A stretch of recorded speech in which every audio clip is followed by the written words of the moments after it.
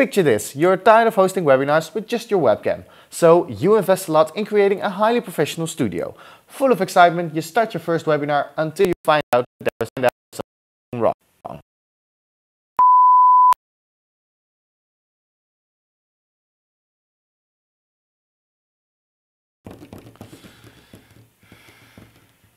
Yeah, we back live? All right.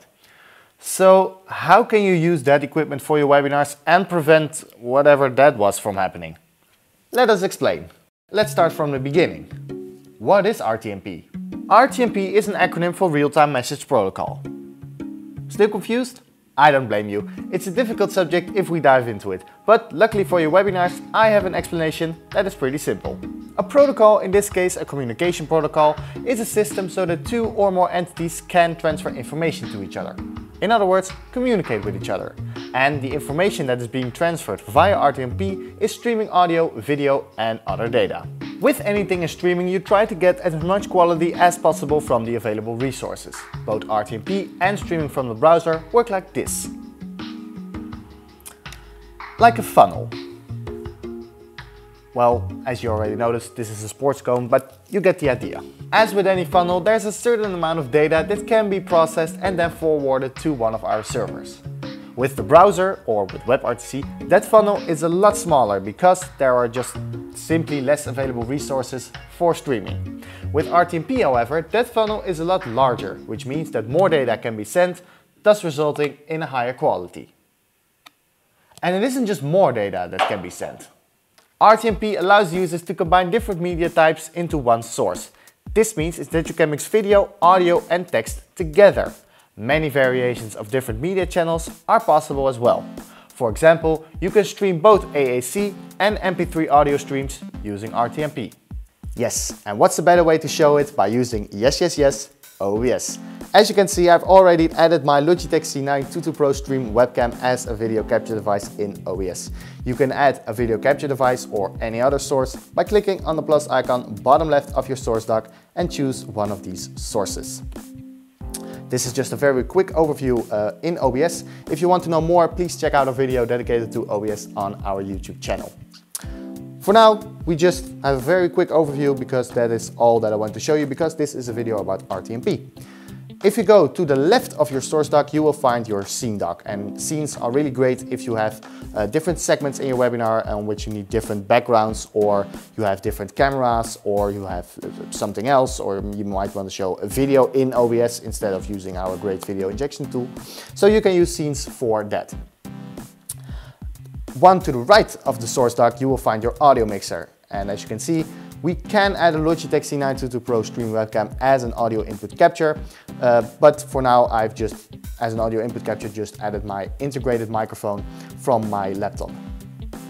One to the right from the audio mixer, you will have the controls, so you can start your stream, start a recording, which is just the recording of your OBS canvas. You can start a virtual camera, you can set it to studio mode, settings and an exit button.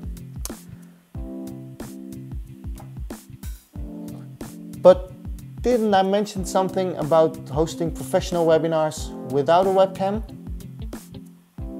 I believe I did. So let me just change one thing really quick. Time lapse.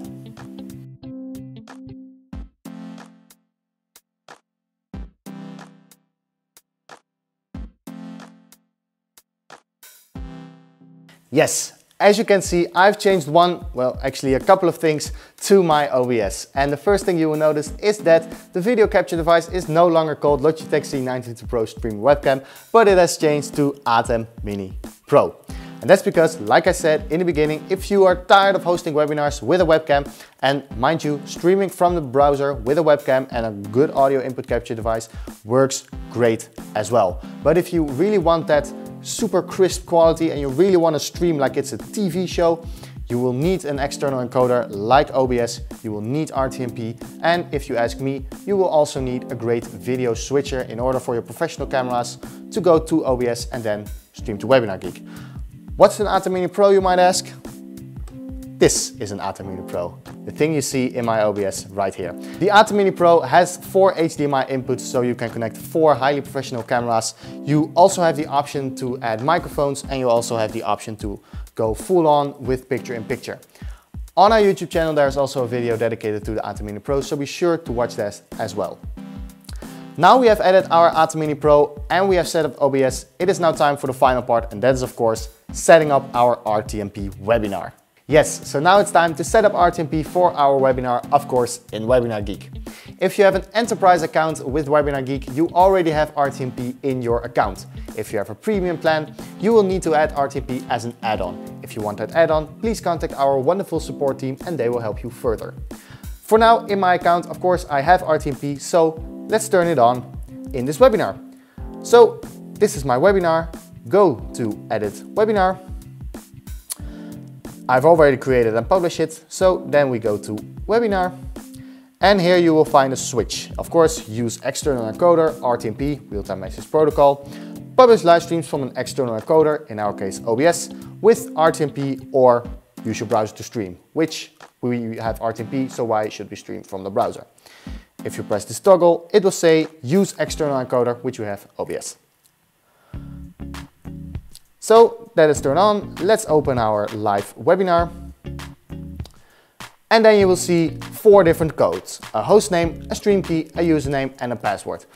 These 4 things are different with every webinar, and that's because of our security and the security in general, which is also a big part of RTMP, is that it is much more secure than streaming from the browser. And actually, if you stream from the browser, your IP address can leak much faster than if you use RTMP. So if we now go to OBS and we go to the controls and we press settings, then go to stream, and here you will see server and stream key, which are the first 2. Then in OBS you need to press use authentication, and there we can add the username and the password. And all we need to do right now is just copy these codes and put them in the right place in our OBS settings.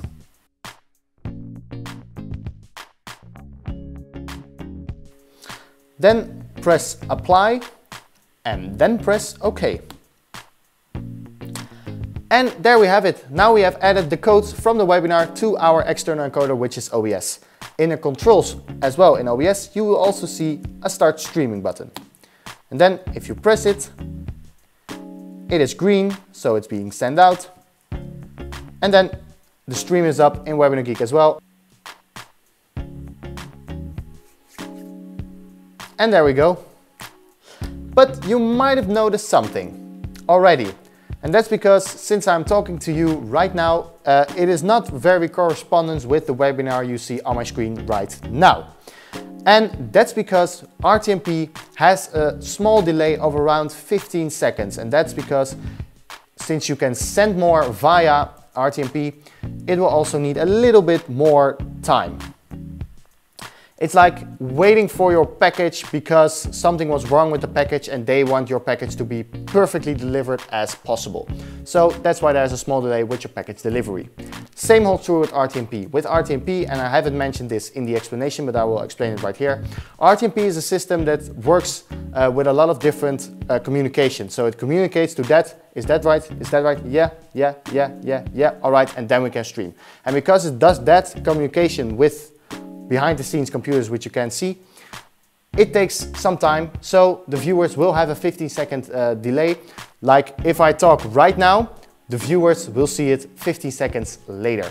But that's because to ensure with the highest quality possible if you are streaming with RTMP. Also a great thing about RTMP is if we go to the OBS settings once more,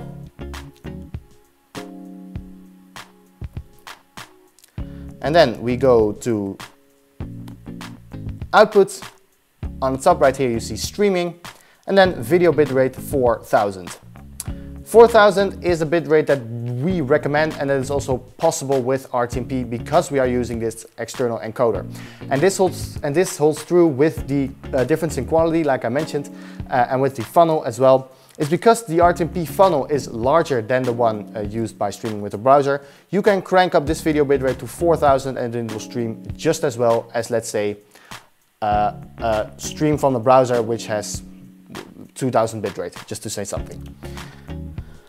So I already added this 4000 video bitrate, And bitrate, mind you, bitrate is the rate of data, so that's basically the quality. So with RTMP, the quality you can crank up, but not too much, because if you crank it up way above, it costs a lot more from your CPU. So 4000 is a bitrate that we recommend. And then press OK. And right now we have set up our RTMP with, of course, our ATEM Mini Pro. And if you look at my screen right now, I will show it in the video. You will see that I'm talking a little bit different right now, as you see in the video. Like I said, there's a delay for those lip readers amongst us. But that's how you can set up your RTMP webinar using OBS, WebinarGeek and the ATEM Mini Pro. So now you know what RTMP is, let me show you how you can use it for your webinars.